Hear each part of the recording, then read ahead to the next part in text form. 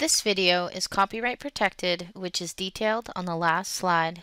The chute present code is to inform the user when the chute is open when the hopper spreader is on.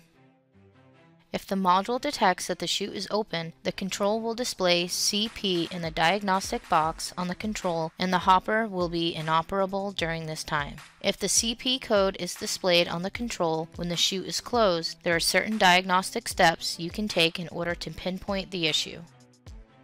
The spreader module detects the chute is attached by a ground input on pin B of the port B connector coming into the module.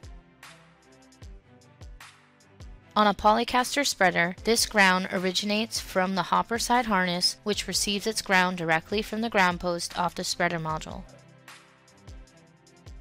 Once the hopper harness is plugged into the chute harness, the ground loops through the chute harness and goes back through the hopper harness into a 2-pin connector on the spreader harness to pin B of the port B connector.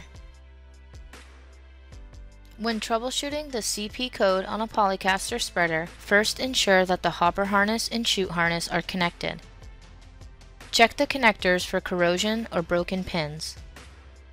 Inspect the harnesses to ensure there are no visible signs of chafing or broken wires. Next, unplug the port B connector at the spreader module. With a test light or multimeter, check for ground on pin B. If everything is plugged in and working properly, you will see ground on this pin. Also, check for ground on pin E. There should never be ground on pin E unless the dump switches are engaged. If ground is present on pin E, then there is either a short in the spreader harness or there is an issue with the dump switch. If ground is present on pin B and there is no ground on pin E, replace the spreader module. If no ground is present on pin B, unplug the 2-pin connector from the hopper harness to the spreader harness. On the hopper harness side, check for ground on the black wire. If ground is present, check for a break in the spreader harness. If no ground is present, unplug the hopper harness from the chute harness and check for ground on pin B. If no ground is present, check for a break in the hopper harness. If ground is present, perform a continuity check between pin B and C of the chute harness.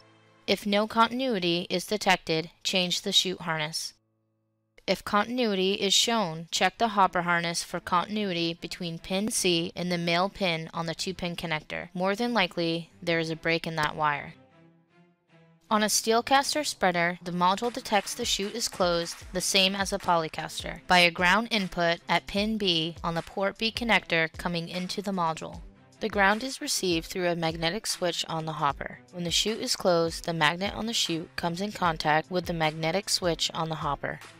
Once contact is made, the ground is sent through the 2-pin connectors to pin B on the port B connector. Troubleshooting this code on a steel caster is similar to the polycaster. First, verify that the magnetic switch is present on the chute and the hopper side.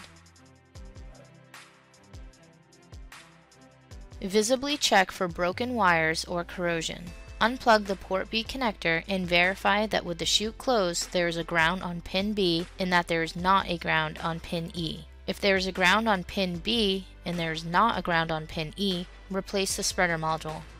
If there is no ground on pin B, follow the ground path back through the connectors and check for ground at the correct points.